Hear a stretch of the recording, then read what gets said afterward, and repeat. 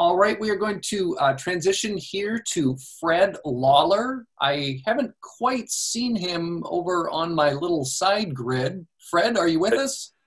Well, Jay, yes, but only audio, sorry. That's all right, fantastic. I am ready to introduce you, sir, as soon as you're ready to be introduced.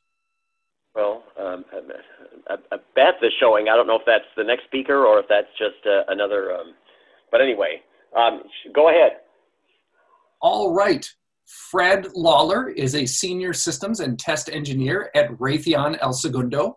He possesses significant OEM and SETA payload and avionics experience with an MSEE from GWU and a BSEE from Virginia Tech. He is current K-12 STEM Outreach Chair for AIAA LALV chapter and has conducted several resume and career workshops and runs an annual Mars Rover and Professional Society Expo. Please welcome Fred Lawler. Well, hi, thanks, Jay, and I guess Beth is also moderating, so we got an honorable crew here. Welcome, everyone. I'm running into people's lunch hour on the Pacific time, so I hope that's not too painful. Wanted to start with a quick, I assume everybody can hear me. I wanted to start with a quick public service announcement because I've had the pleasure of working, supporting not only AIAA, but in COSI and IEEE, and I have an annual Mars Rover event. And I also have the pleasure of being able to text Ken. Just an FYI, we had over 100 sign-ins for today's conference. I think that's a record for these Saturday activities. And we still have over 70 plus of those signed on. So unlike the live events, our no-show rate is a lot lower. That may or may not be surprising to people, but some interesting stats. Hopefully our Saturday activities and venues will continue. Yes, he went over my bio. And I'm certainly welcome to a lot of the young professionals we're also targeting, and people that are interested in updating their resume while they're, shall we say, stuck at home. On chart 2, I just wanted to differentiate, because there's different types of employers out there. OEM is original equipment manufacturer. Those would be some of the big companies that happen to be in the LA area locally. And I've worked for all those that are cited there. And CETAs are a system engineering and technology assessment type company that provides professional, technical, and acquisition smarts for the Space and Missile Center. For those of us that are in LA, they are a significant source of potential jobs. The SMC is also the center for all these Air Force, space, weather, communications activities that go on throughout the world. That happens to be, the acquisition arm for that is right here in El Segundo. So just wanted to mention that. Also, real quick on chart 2, there are lots of agencies out there that are doing, they're pushing contract to hire, CTH, which is mentioned on there. So in addition to direct jobs, there are also contract and CTH type of jobs up there. And the newer people on the phone need to be aware that there's more than one way to acquire a job. In addition, at the bottom of chart 2, the continuing education, and we've been talking in our chapter of maybe having a Saturday seminar with some of the vendors cited there that do some of the significant software engineering tools that are mentioned there. MathWorks, as many people know, does MATLAB, which is a very extensive computer-aided engineering tool that a lot of professions use. And then there's after companies have different ways of networking. Raytheon happens to have these TIGs, which talk about different types of technology within the company. The ERGs is where some of the extracurricular and the softball stuff comes from. And then Lunch and Learns, a lot of vendors will come on site and do, and particularly MATLAB, will do Lunch and Learns on various things. Chart 4.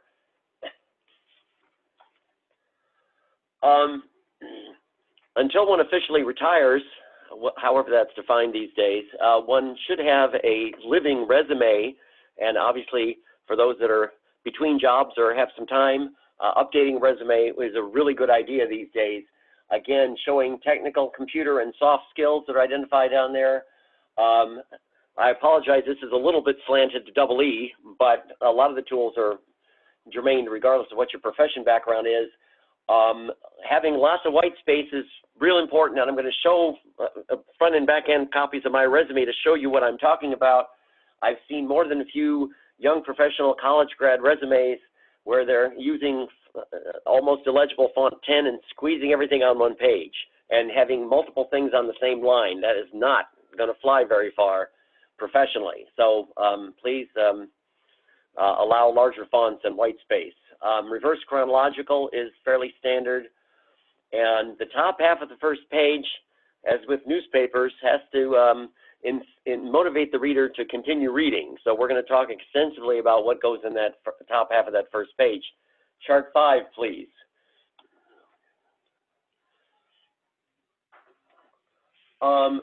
Before we get into the format of the resume, I want to talk a little about the resume file. Should have an easy file name. Mine is example shown on there. And a key thing about the resume, in addition to having the name on the file, because HR and managers get lots and lots of resumes, is having a what they call configuration management tracker, CM tracker, and that is shown here with the little XX for a version number, because you might have more than one version of your resume targeting different areas depending on what you're targeting, your specialty, or maybe different types of jobs you're going after, and certainly keeping track of what version you've updated. Again, lots of white space. You can employ the narrow margin in the layout part of Word to get that and get a little more real estate. And again, depending on your, if you have a graduate degree and or a couple years of experience, and it doesn't all have to be professional, you could certainly go to more than one page.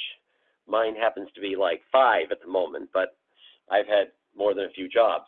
On chart 6, please. Again, resume features, we want it to be, lots of people are very tempted to put photos. I've seen some resumes with OCR stamps on them. HR is not going to have the foggiest idea what to do with that stuff. These things get ingested into ATS, which is identified on there, and you need to have things on single line so the ATS ingests information, particularly key things like contact information. You want to use different bulleted action words. This is not an English assignment, so you're not doing complete sentences. I recommend Arial 12, nice and readable and scannable. Depending on whether your experience or your education is the most important thing you're targeting for the job that you're going after, that should be under, again, the top half of the fold after the profile and skills stuff that we've talked about. And that will be the next thing on the resume going in reverse chronological order. Page 7, please. Chart 7, please. The profile section is omitted in lots of resumes I've seen. It's not an easy thing to write. It's the most non-automatic thing to write because a lot of other stuff on the resume obviously is stuff that you've done. But it's the thing that it succinctly identifies you, what key things you bring to the company, and also the kind of job that you're targeting at that company. That all needs to be in the profile. It's right under your contact information. Again, I'm going to show you mine. It should not be more than a few lines. And again, it's going to target the requisition with the skills and experience you have, and all that will be highly expanded further down in the resume. This summary profile, whatever you want to call it at the top, is also essentially your 30-second elevator pitch, which will be highly employed when you are brave enough to attend a career fair, which still exists, and a chance to see real time what you're, well, when the virus ends, they will resume. There have some companies that have actually done some virtual job fairs where you're in a chat room with the manager for a short period of time. And again, the career fair, the on or offline, is where the 30-second elevator pitch is very important and needs to be rehearsed. chart 8, please. The profile section needs to capture all the following, and again, it requires some consolidation to make sure you're going to capture that. One of the key things one needs to show to HR and the manager is where you are in your career. Nearly graduated, entry level, or early career or experience definitely need to be keywords in that profile. Some of the key technologies you've employed, I've listed a whole slew of them there. IT is information technology, which is all the IT stuff that runs everything, including today's Zoom stuff. Your latest formal degree needs to be spelled down there. Obviously, the degrees are shown there in normal chronological order. They build on each other. When you list them on the resume, I think only the last 2 degrees need to be cited. And I think it's also good to at least target, if you can, what industries you have experience in. A lot of industries are leveraging more commercial activities, particularly aerospace. We're not doing as much fully ruggedized stuff. We're doing more COTS, which is acronym for commercial off-the-shelf stuff that can just be tweaked, obviously saving a lot of time and money. Various industries are down there. FFRDCs are federally funded research and development corporations. A key one that supports the SMC in El Segundo is the Aerospace Corporation, who is also hiring. They have offices nationwide, but they have a fairly significant office. They are the brains support for the SMC in El Segundo. Next chart. The last part of the profile, if you have any managerial experience, lots of companies are looking for bringing on new seasoned project leads, section heads to help with the larger staff that's being acquired. Most important, and we've had questions on this before, there needs to be some strong hint, which will be clarified further on, as your citizenship status. And having any security clearance in the U.S. clearly does indicate the clearance and the citizenship in one fell swoop. Any certifications that you've had would be amplified further down, but might be nice to indicate, especially if you're going after some civil or structural type position where the PE, professional engineering, the state license is easily required. Somewhere in the profile, and this can be a little bit tricky, one needs to indicate or hint at, if it hasn't been hinted so far on the resume, any diversity that you bring to the table, because lots of companies are continually looking for, and whether or not they're satisfying internal, external, equal opportunity quotas, diversity comments. So any comments, if it's not clear with what's else on the resume, that would be really nice to indicate that kind of stuff up front. Next chart, please.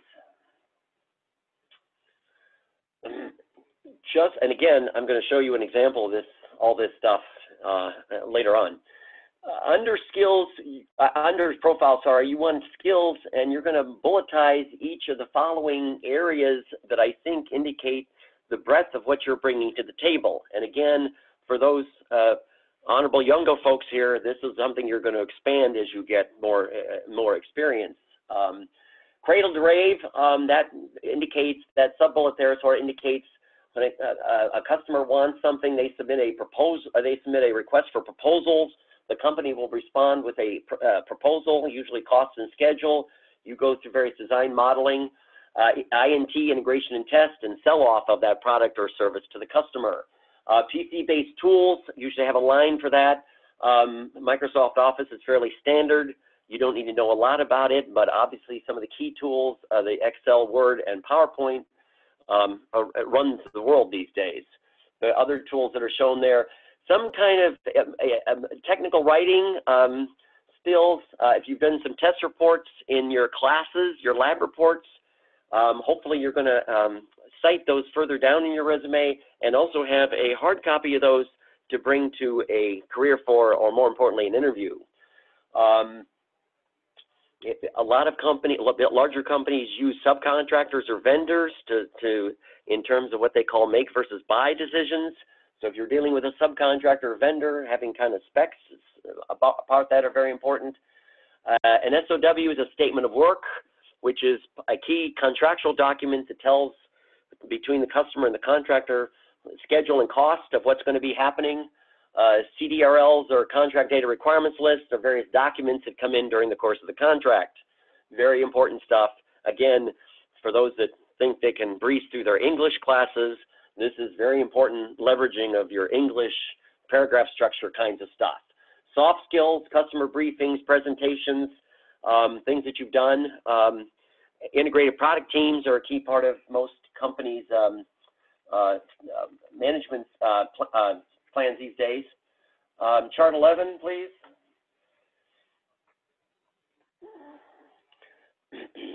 For each, so we've done the profile, we've done the skills. We are going to get into assuming that you have enough experience that we're playing the employer card. We want obviously the name and location of that employer. If they're a subsidiary of somebody, that's certainly fine. If you've had more than a few jobs or they weren't very long term, I would highly emphasize making a parenthetical reference to being a contract job or being able to explain why it wasn't longer term. Former employer, some idea of, you know, if you separated, there's mentions there as to why. The title that you had in the company, a little opening, one or two lines as to what the company does at the location that you worked at, and then the kind of things you did for that in support of that product or service at that company. And then obviously some of the stuff that you did with the bulletized action words that are mentioned before. Next chart, please. Continuing the employer, key accomplishments.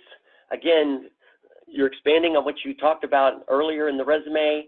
I've cited some action verbs there. There's lots more that you can find online. In addition to the action verbs, it would be great, and this is not so easy for those of us that are in the non-business world that can't talk about dollars saved and that kind of thing, but tracking, quantifying accomplishments where possible. I have mentioned some examples there, and obviously maybe having something to back that up if questions come up. And if you've been at a company for a while, say more than a year or two, it would be great to show some progressively higher, more responsible titles in the resume underneath that employer. Obviously, demonstrating career advancement, which lots of companies are interested in grooming more senior employees. Past employers, you want to go back chronologically and hopefully being able to explain any significant gaps in employment. That happens with a lot of people these days. But again, if they're recent, relevant to the job, or if they're in the same industry, that's certainly relevant. But the guideline is not going back more than 10 years, generally. Next chart, please.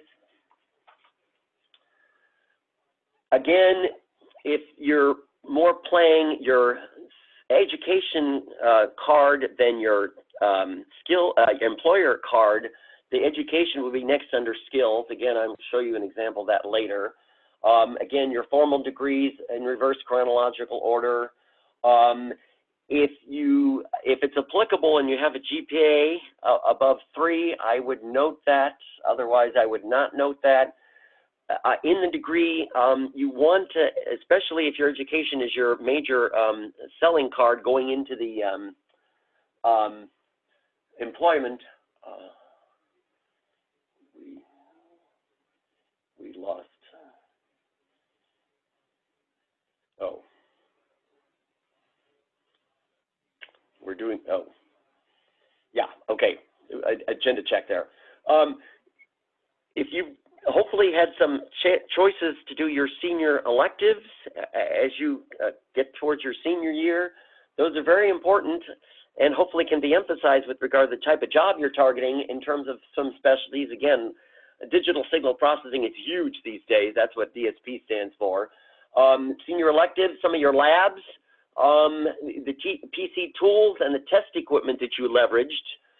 PLCs is programmable logic controllers. which runs a lot of the electromechanical stuff you see at the amusement parks, for example. P-Spice is a lower level simulation tool. And any other outside activities. AIAA has had the great pleasure of networking, for example, with several of the local universities, Cal State Long Beach, Trojan Land and Bruin Land, for example. And if you're aspiring to be a chapter officer in those organizations, which come to our AIAA board meetings, by the way, that's awesome stuff, shows leadership, and it's certainly a very good thing to talk about on the resume. And also, if you get lunch with the boss during the interview, a great thing to sidebar discussion on. Next chart, please. Okay, here we have a humble example of my fairly recent, actually current resume. And again, this is showing the top, this is above the fold on the top first page. Again, it was sized to a PowerPoint chart, so I'm sorry about that. And again, we will immediately notice the amount of white space on here.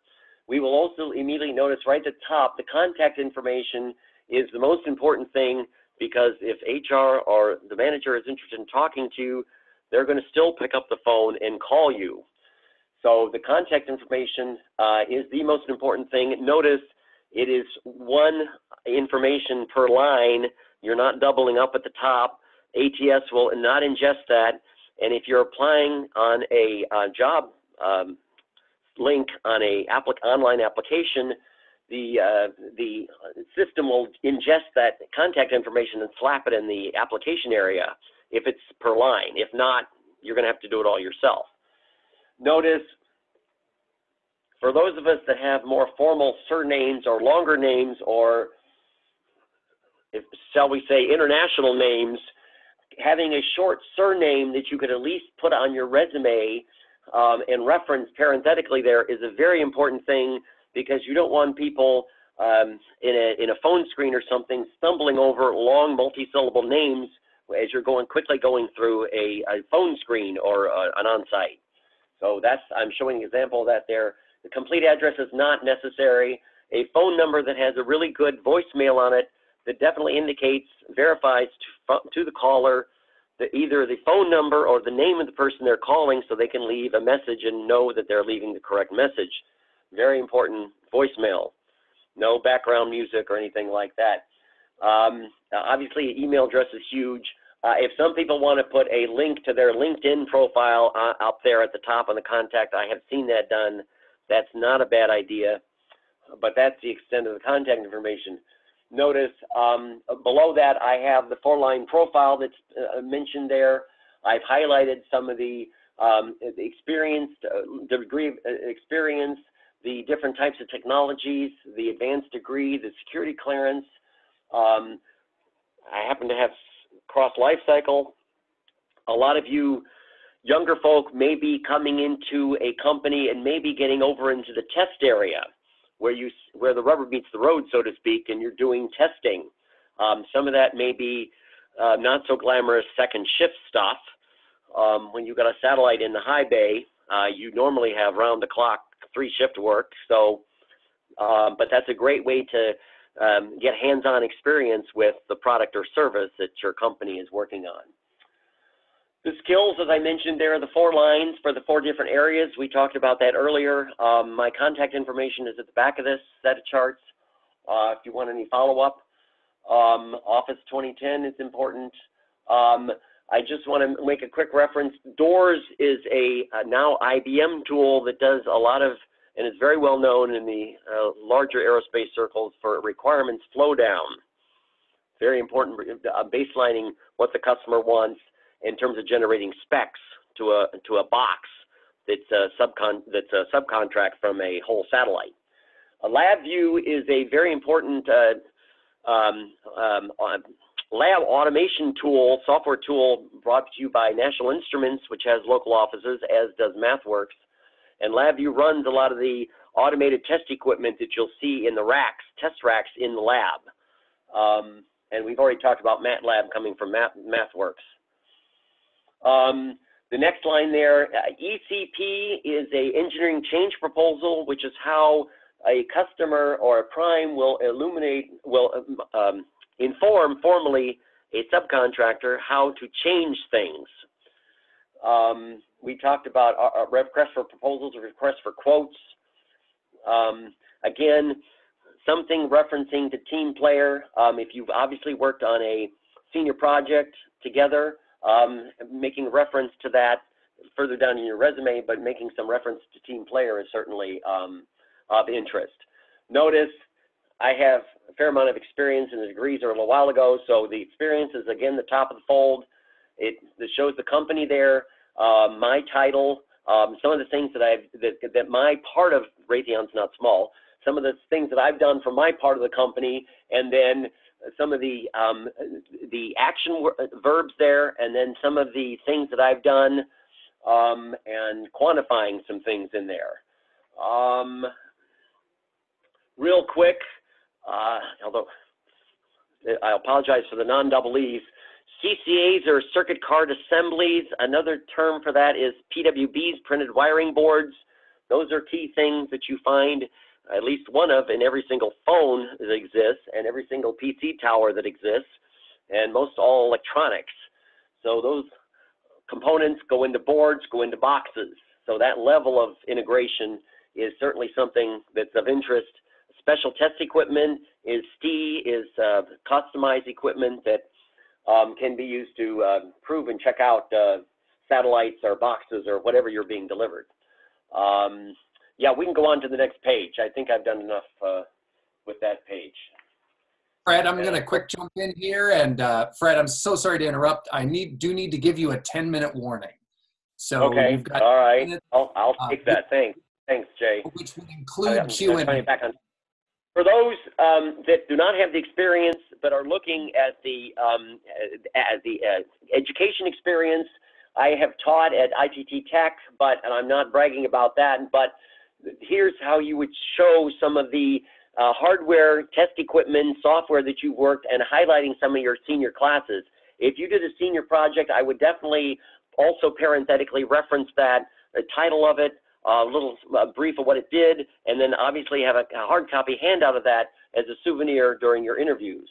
I'm not going to go over all the acronyms on there, but a fair amount of that is VPN is virtual private networks, which, however, everybody is working remotely these days, and IEEE 802.11 is the networking interface standard that makes VPNs work, just in case anybody's interested in knowing about that. IDE is integrated development environment, which is the hardware software environment that you design new software hardware equipment. Next page. What's on my next page? Real quick, formal education and continuing education, I've just summarized that. Most all companies have lunch and learns, other things, vendors do some of the things. I've certainly indicated lots of that here.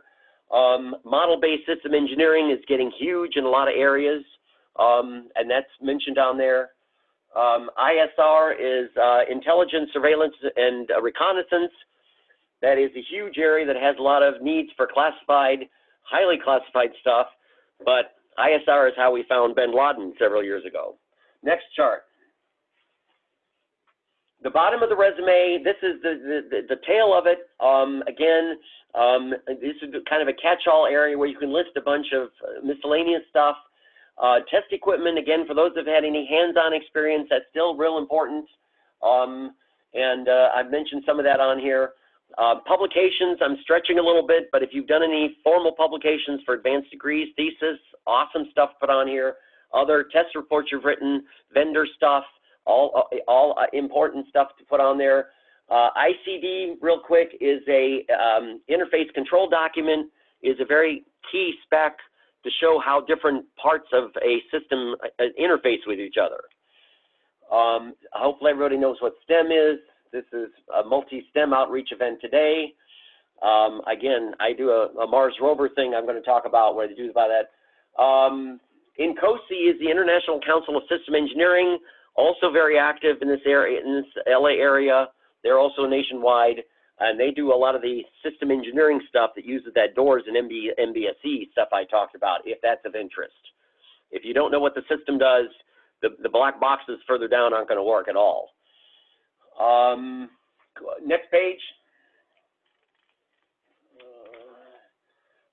This is real quick in the couple minutes I have left. When you finish your resume, if you want me to look at it, my contact information is on the last page. I'm happy to do that. Obviously, there's various job boards there that are pretty venerable that people go to. Job aggregators, I would highly encourage. Indeed is the one I'm going to plug, and you could spend half a day getting the job agents from Indeed, because you can set up a job agent on Indeed and Glassdoor and others that allow you to target particular job titles and particular locations and types of jobs, and have them bundle that in a job email that they will send you with actual hyperlinks to where you can apply to the company job site to the job. And you can also get an idea of what kind of jobs are out there if you're interested in looking for a particular job and or in a particular area. Obviously, LinkedIn is huge with regard to networking with various people in professions. If you want to find out about a company and get a more premium level in LinkedIn with some of the important officers of the company, it's certainly a good way to do that. And again, if you should have at least your resume and a photo and some interesting tidbits on your LinkedIn profile, because lots of people use that these days. Next chart. I'm close to the end here. Other people have spent a lot of time talking about interviewing. Just to wrap this up, obviously pre-interview researching the company, reviewing the requisition. The rec is a short name for the requisition, the job that you're going after. Fairly standard dress code. Guys, yes, a dress shirt and a tie is minimum required, and ladies, a blouse and dress. Full-blown coat and tie is not necessarily required, but not a bad idea. Again, I've referenced a couple times about the portfolio, having sample reports, lab stuff that you've done, stuff you did in grad school, undergrad school. Being able to ask some questions during interview to reflect the fact that you've understood what the interviewers have said, and bounce some stuff back. That I have some sample questions there. Trying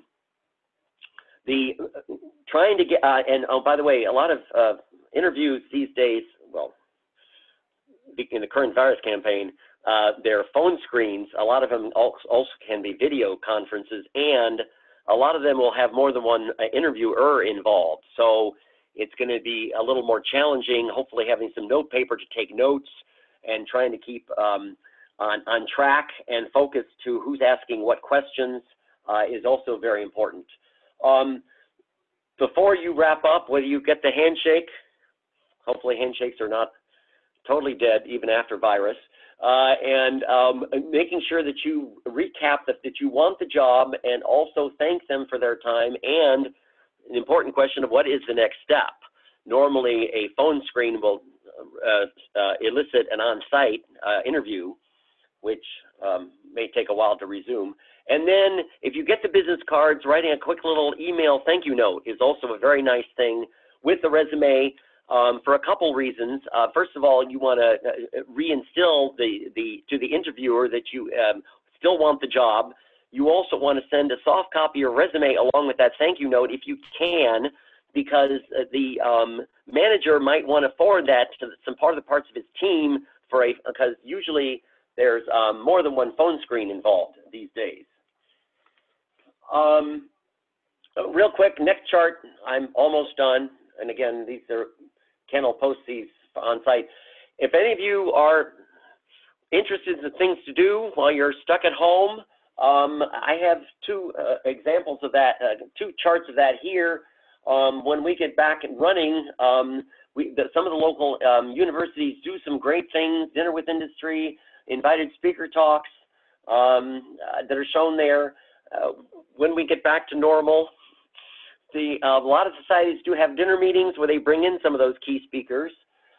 We have, and they're continuing, young professional mixers, and we're going to try, IAA is going to try and have one here in another couple weeks, kind of a mixer happy hour kind of thing. I am still hoping to have my 9th annual Mars Rover Professional Society Expo targeted for mid-September at Northrop's S Cafe.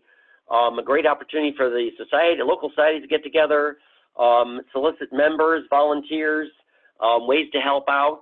Societies always could use a lot of help in a lot of areas. You don't have to be a rocket guy to help with AIAA, for example, because I'm not. Also, this is a huge local STEM outreach event. The Space and Missile Center has a very good heritage center, which is also involved in this local aerospace museum.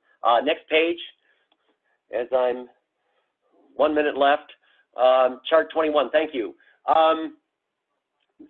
Raytheon, through their employee outreach, was doing some local tutoring, again, STEM outreach stuff, mostly in math, at the school shown there. I'm sure there's other schools that would love to have that. The Heritage Center SMC does high school tours and talks, and again, provides a wonderful straw rocket and other things at the Mars Expo.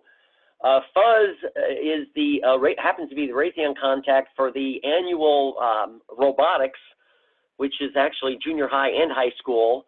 First is a nationwide organization, requires a fair amount of money for the kits that they have, but they could use help, both technical and managerial help in working with some of their teams.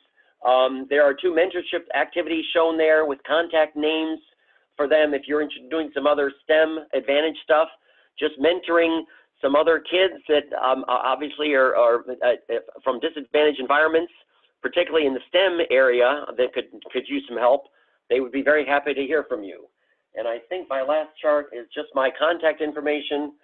And I think I'm pretty much right up on time. If there's any quick questions, Jay, I'll take some. Otherwise, they can contact me. Yes, I would love to get in this question from Braden Toth. I don't know if you can see this, but I'll read it to you, Fred. It says, Thank you. Yes, as a high schooler going into college in the fall, who has a choice between mechanical engineering with an aerospace minor or straight aerospace engineering, what would you recommend? Oh boy. Well, I see, that's a really tough question. Definitely, a mechanical minor is excellent. In terms of diversity, is highly of interest. I have more than a few aerospace people that I know at Raytheon, and some of them are doing electronic stuff. So the mechanical minor is definitely a good idea. I'll leave it at that. All right, and with that, we are out of time. But Fred, thank you so much for your presentation today. Thanks, Jay, and thank you all. Again, my contact information, Ken's going to post the charts. Hope everybody enjoyed that. Enjoy the rest of the afternoon.